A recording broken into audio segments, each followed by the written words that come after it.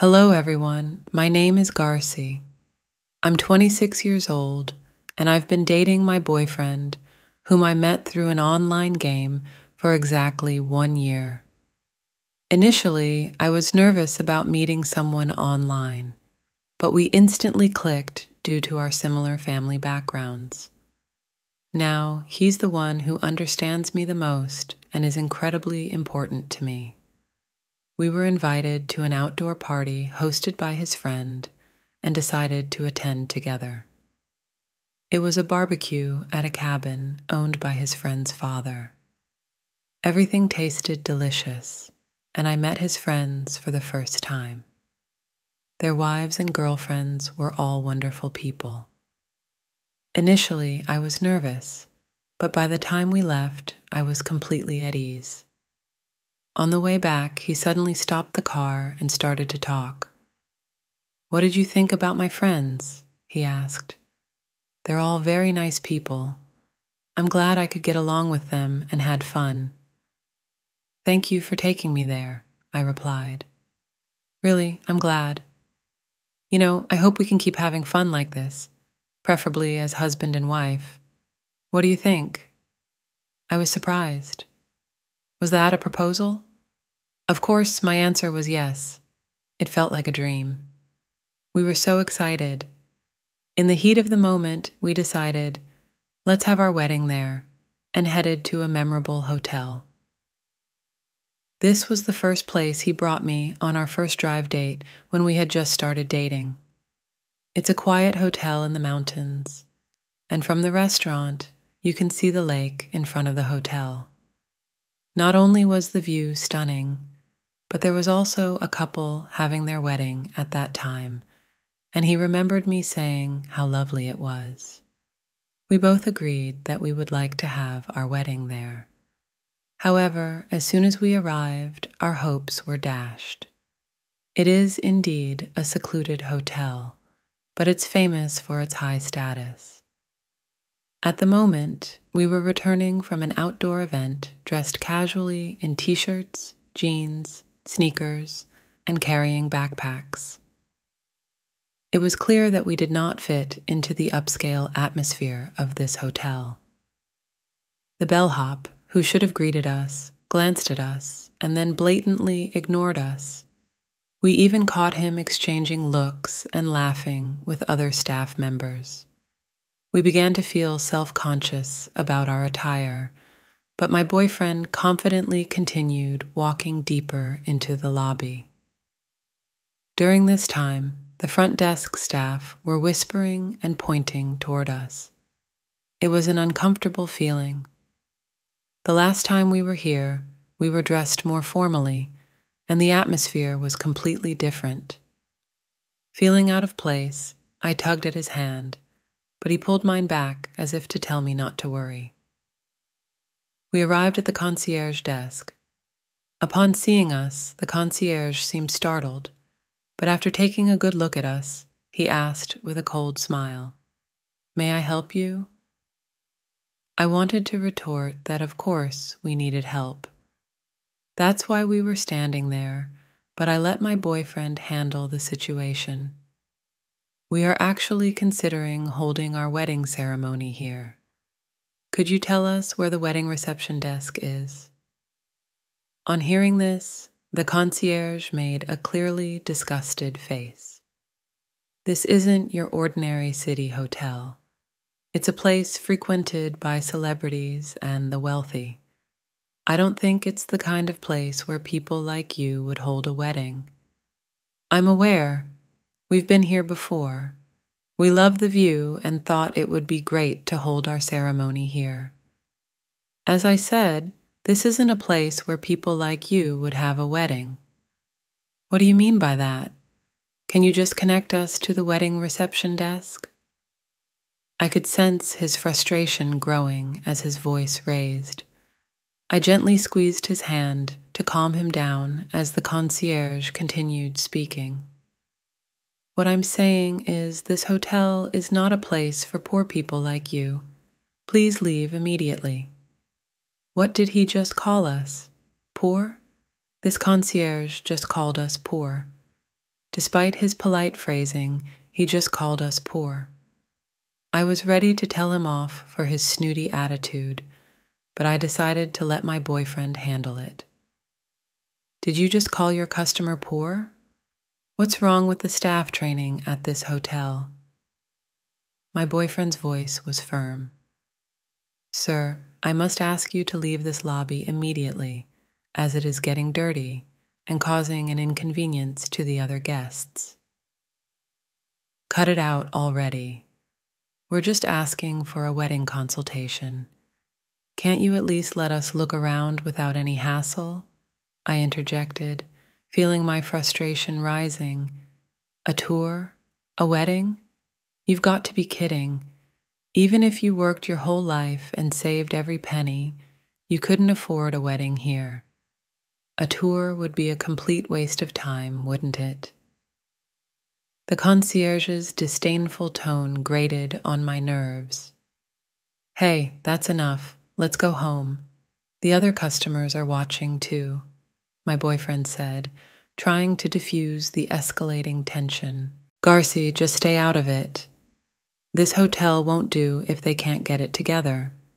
They need to act properly, he continued, his frustration evident. He hates injustice so much that he's ruthless when dealing with people who act unfairly. Generally, this only stirs up animosity and heats things up, I thought to myself, watching the exchange. How did you learn customer service? You're supposed to be a specialist as a concierge, right? Is it acceptable to treat us the way you just did? My boyfriend's voice cut through the tension, demanding an answer. At that moment, a voice came from behind.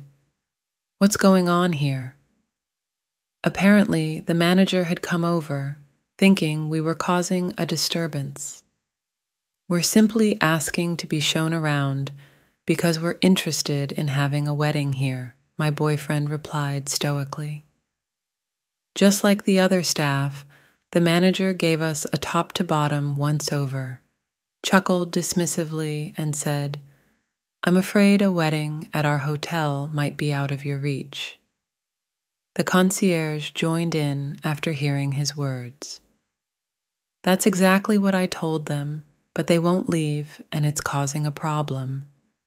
It's a disturbance to our other guests for you to be in the lobby for such a long period. I'm sorry, but I think it's best if you give up on the wedding and please leave, the manager stated firmly. Hold on a second. We were just asking to look around because we're interested in having a wedding here. Isn't it okay if you just show us around? I asked, trying to reason with them. Sir, I am the manager of this hotel. If you continue to loiter here, he gestured to call security. So, what do we need to do to be able to look around? Well, if you were to buy the hotel and become the owner, the situation seemed even more absurd at his words. I was on the brink of losing it, thinking, what the heck is he talking about? But my boyfriend just said, I see, so that's how it is. The owner, huh? And started to ponder. Just then, security started to approach us, so I grabbed his hand and urged him to leave. As we walked away with our backs to the manager, he started giving instructions to the concierge. Contact the cleaning staff. The lobby has been completely dirtied.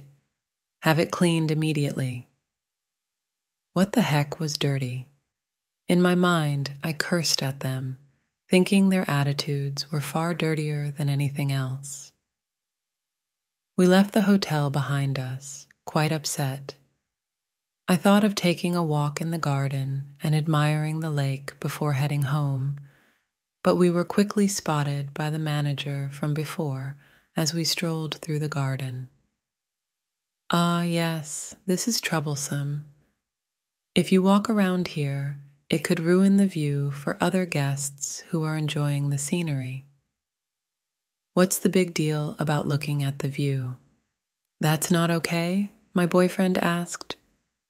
This view is for the guests who use our hotel.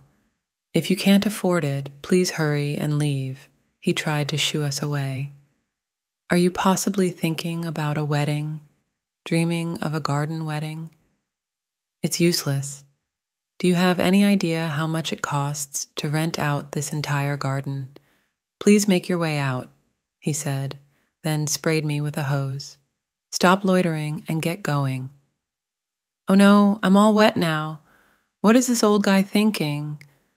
This hotel might not be as safe as we thought, even if he's not the one in charge, I exclaimed. Hey, what do you think you're doing? My boyfriend shouted. There was a stray cat in the garden. I was just sprinkling water to clean it up, the manager replied.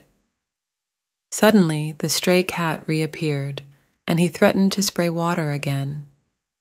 My boyfriend, at his wit's end, shouted, Are you referring to Garci as a stray cat? Enough is enough. Is this how a person in hospitality behaves, spraying water on people? Hey, call the cops. I had a feeling it was going to turn into a big deal. Enraged, I told him, I want to change my clothes. Let's go. And dragged him back to the car. We came here excited about planning our wedding, but this turned out to be quite an ordeal. This hotel feels so different from when we visited on our date. It's almost like a different hotel altogether. Now, with wet clothes, the reality of the situation was clear. I'm so glad I had a change of clothes in the car, I said. After changing and feeling a bit refreshed, he asked me, Garci, what do you want to do? Do you still want to have our wedding at this hotel? Honestly, I didn't really care at that point. It's still a place of fond memories, I said. I don't know. The hotel itself is lovely, but I'm not sure about the staff. He simply replied, I see. Let's think about it a bit. And that was the end of the conversation. Afterward, we decided to at least pay our respects to both families. It's been a whirlwind since then. Our parents asked about our plans for the wedding and reception. For now, we told them we've planned a small, intimate ceremony with only friends and family, and asked them to hold off on the location. We've been visiting bridal fairs at other hotels, looking for a good place, but we haven't found one that feels just right. I found myself in a bit of a bind, considering options for our wedding.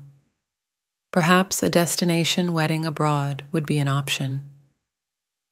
Just as I was flipping through a bridal magazine with these thoughts, my boyfriend called. Garci, we did it. We can get married at that hotel. What? What do you mean? It was a bit of a struggle, but since it's my hotel now, you can plan the wedding any way you like. I couldn't believe it. He had been working on this all along.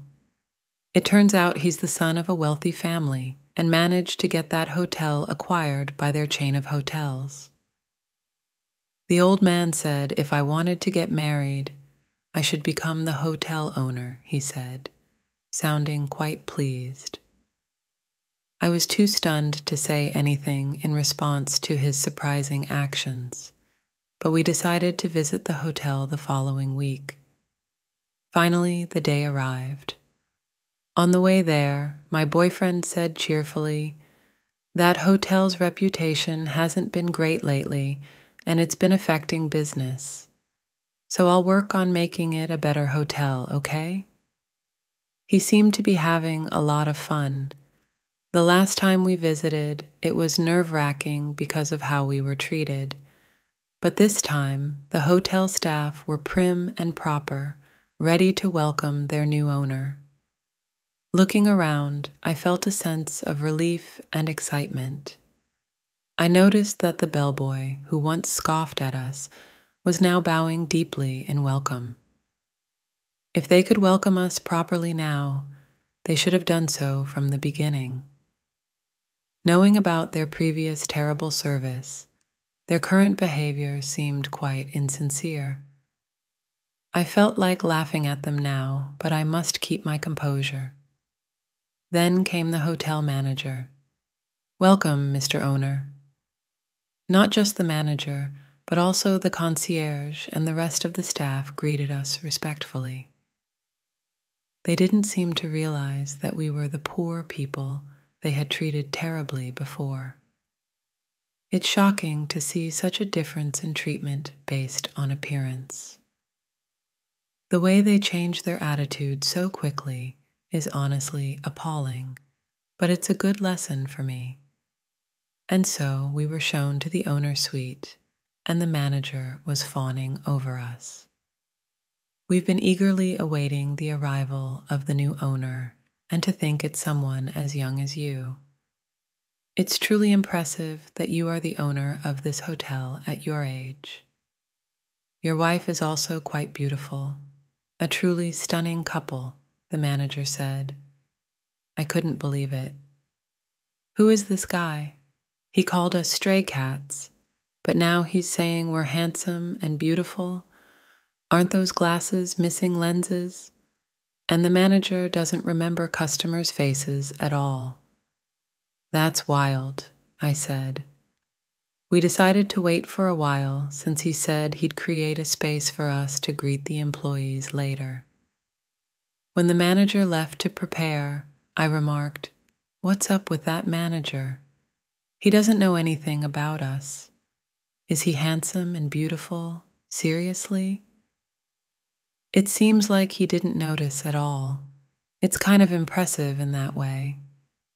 Well, he looks enthusiastic, so I guess it's fine if he does what he wants, my boyfriend replied. Is it okay for that guy to be the manager? I wondered. Don't worry, he said. As we continued our conversation, it was time for him to go to the hall where the employees were gathered. I have become the owner of this hotel. I know you may be uneasy since I'm young, but the headquarters will manage the business firmly, so please rest assured. We plan to operate this hotel as a secluded hideaway, different from the luxury hotels in the city. After repairing the aging parts, we will have a renewal opening. In conjunction with the reopening, I'm thinking of having my own wedding ceremony here to commemorate the start of the hotel and me. The unexpected, happy announcement stirred up the employees. Then he called me to introduce his fiancée, and I went up to the stage. When I got up there, the manager standing proudly next to him looked utterly surprised. That's my fiancée. Oh, it wasn't our first meeting, was it? You didn't recognize me either, did you? He said. At his direction, I was dressed in a t-shirt, denim, and sneakers, like the last time we visited the hotel. If I had worn a dress and heels, he wouldn't have noticed. But just by changing my clothes, he seemed to remember me right away. Seriously, this manager seems to judge people solely by their clothes. Looking around, the bell staff and front desk staff who laughed at us that day were staring at us with wide eyes. The concierge, looking pale, finally seemed to remember us. My boyfriend, who confirmed the situation, continued talking to the employees. Actually, we visited this hotel the other day, and at that time, we were both dressed like her now. I got her approval for my proposal, so I was over the moon when we came here, thinking we wanted to have our wedding here. The bellboy, that's you, right? You ignored us without even saying welcome and laughed at us. The front desk staff were pointing and whispering about us. The concierge, you didn't listen or pay attention when we said we wanted to have our wedding here. You told us that poor people should go home. The worst was you, the manager. Actually, I recorded our conversation from the middle of it and decided to let everyone hear it. The recording of the exchange with the manager played, and the employees started murmuring with disbelief on their faces. They called them poor people. Isn't that terrible treatment? They began to say. The manager turned pale and trembled. As you can see, we were treated as poor because of our modest attire, and in the end, we were doused with water and driven out. This is unacceptable, isn't it? There were nods of agreement from the crowd. Regardless of what we were wearing, I come from a family that owns a chain of hotels, and she is the daughter of a big pharmaceutical company CEO. We are not poor. This time, we were advised by your manager here to become the owners if we wanted to have our wedding here. But what if we were other guests? This should never happen, right? I chimed in. This hotel, which is not particularly conveniently located, should offer the best service to all guests who take the trouble to come here. I want to return this hotel to the state it once was. Let's make this the best hotel together. Applause filled the room. Afterward, he demoted everyone from the manager and concierge to staff who had reports of poor work attitudes. The manager and concierge were asked to start from scratch, learning from the cleaning staff. In their place, staff who had been neglected despite their excellence, as well as part-time workers, were promoted to better positions. He placed the right people in the right roles, creating a lively working environment. He actively listened to opinions, quickly implementing good ideas with a sense of urgency. Even as an onlooker, you could feel the overall atmosphere of the hotel improving, and so he successfully transformed the hotel. By the way, we were able to hold our wedding ceremony at the hotel as initially planned. Of course, it was during a quieter time, and we kept it low-key. About a year later, he handed down the hotel management to a new manager and quickly stepped down. It should be okay now, he said, but it seems the real reason was that he wanted more time to play his favorite video games.